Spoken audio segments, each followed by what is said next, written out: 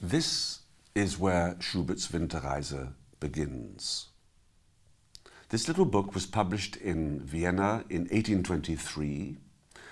It is called Uranie, ein Taschenbuch, a paperback. I don't think Schubert would have bought the book himself. He was never in funds. He would have borrowed it, perhaps from his friend Franz von Schubert. He would have flicked through the pages and found a poem by Rückert, which 17 years later Schumann was going to immortalize as Widmung. And then he would have reached page 207. And on page 207, he would have read Wanderlieder, Songs of Wandering von Wilhelm Müller in 12 Liedern. He found this book in 1827, and he immediately proceeded to set the poems to music, all 12 poems, starting with Gute Nacht, which he composed in D minor, ending in Die Einsamkeit, likewise in D minor, after which he wrote Finis after the song. This was the original Winterreise. It was later in the year, later in 1827, that he found further poems by Müller, which he then incorporated in what we now know as the full Winterreise, all 24 songs. Who was Wilhelm Müller? Minor poet he might have been, but second-rate he certainly wasn't. He was greatly admired by no less a figure than Heinrich Heine. Heine wrote him a letter in June 1826 in which he said that there was no other German poet, apart from Goethe, whom he so loved. He also sent him a dedicated copy of his Lyrisches Intermezzo, that wonderful collection of poems which has inspired so many composers of Lieder, including, of course, Schumann in Dichterliebe. And then he also sent him Reisebilder. And with Reisebilder, he sent him this accompanying letter, and I quote, "I am generous enough to admit to you openly that my modest intermezzo meter does not merely possess a coincidental similarity to your usual meter. I admit too that my Lyrisches Intermezzo almost certainly owes its most intimate and characteristic sound to your songs. I actually got to know your Schöne Müllerin poems at the very time that I was writing my Lyrisches Intermezzo. German folk song influenced me very early in my career, and when I was studying in Bonn, August Schlegel revealed to me many metrical secrets. But I think that it was in your songs that I first discovered the pure tone and true simplicity for which I was always striving. How pure and clear your songs are, folk songs, every one of them. Wie rein, wie klar sind ihre Lieder, und sämtlich sind es Volkslieder." Heine would have admired the simplicity, the directness with which Müller told this story, in a quasi-folk song-like style, but without the archaic trappings of folk song. He would also have admired the romantic irony that is present in many of these poems, the self-mockery. If you listen to a great actor like Gert Westphal recite these poems, you will detect a bitterness and a sarcasm that is rarely present in performances of Schubert's Winterreise. It is also significant, I think, that in the Romantische Schule, which Heine wrote in 1836 as a survey of romantic poetry, he set Müller above the poet Ludwig Uhland, whose own Frühlingsglaube had been immortalized by Schubert in 1820. And it is to Uhland that Müller owes a considerable literary debt. Uhland's Gedichte, his poems, appeared in 1815, and they included a section of Wanderlieder, the very title of these Winterreise poems. And if you compare the vocabulary and the imagery of Uhland's poems with Müller's poems, there is a startling similarity. Darkened suns, chill winds, leaves falling to the ground, a wanderer who sets out, And the sixth song in this series of Wanderlieder is actually called Winterreise.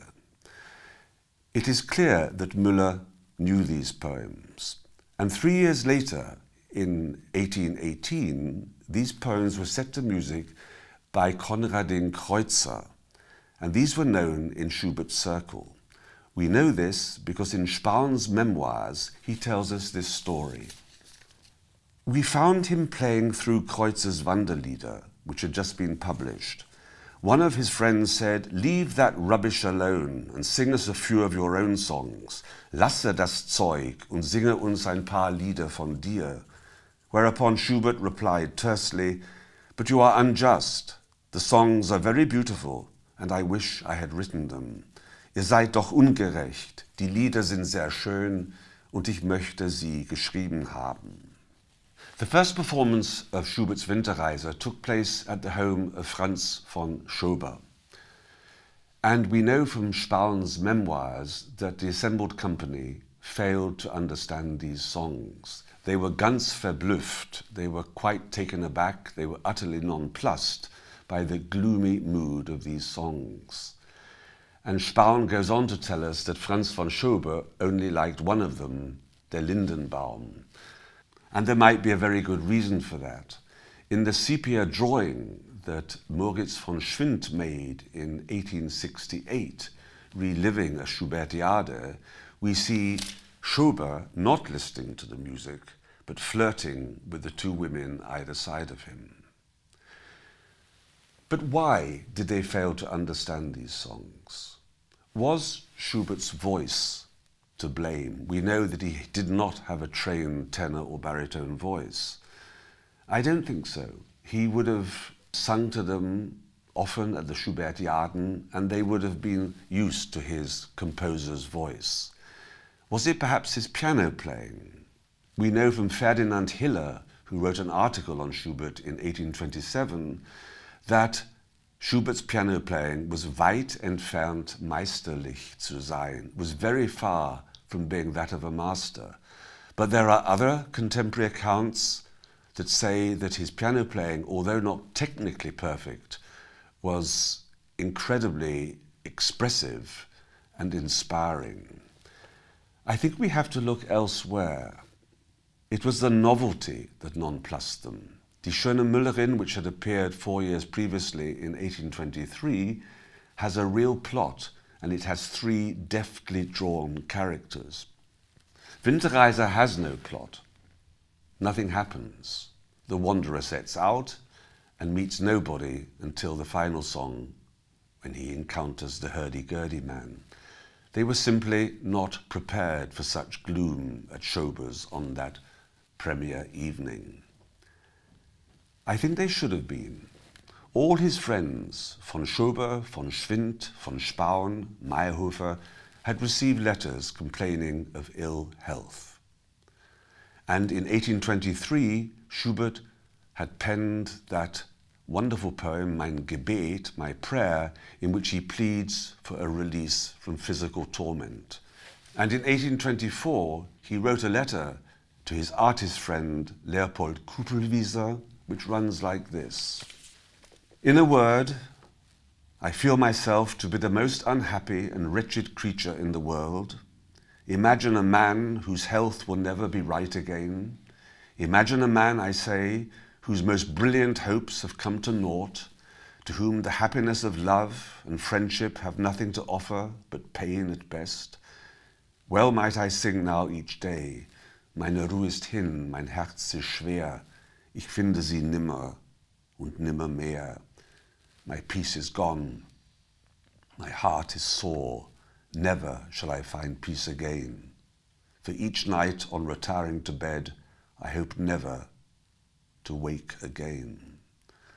That is no run-of-the-mill melancholy or hypochondria. And although his friends obey the social niceties, although they are guarded in their letters, they never mention his syphilis by name. Schubert sent one of these friends, the composer Franz Lachner, to the publisher Tobias Haslinger with the first songs of Winterreise. And Lachner tells us in his memoirs that the publisher paid einen Gulden für jedes Lied, 1 guilder for each song. But Schubert would not let the songs go, and Spaun tells us in his memoirs that in the few moments of lucidity in the final days of his life, Schubert corrected the proofs to Winterreise, singing all the while, während beständig sang. I find it almost unbearably poignant that this great genius, who was not always appreciated in his lifetime, and who only had one concert devoted entirely to his own works, and who, as far as we know, never enjoyed a loving and consummated relationship, should pour out his heart in these wrenching songs of unrequited love.